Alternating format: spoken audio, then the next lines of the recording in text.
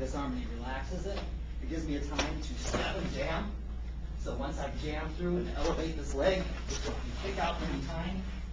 So when I go down, as we're going down, instead of me staying here and falling to where Sensei Ray can guard me and gain advantage, as we went down, if anybody noticed, this knee went over the top of his leg.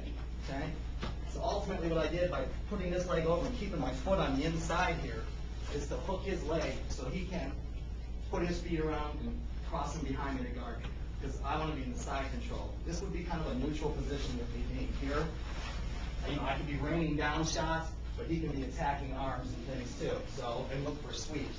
So as I'm taking him down, it's key not just to say, wow, I took him down, but gain that advantage right off the bat as you're going down. Where I set my knee on the way down is important. Once I do that, hook his head, this leg kicks high and out, weight still on his chest, transition in.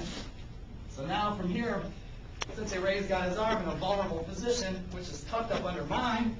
I may slide up and go knee, controlling his hips so he can't scoot away, posting his face over the top.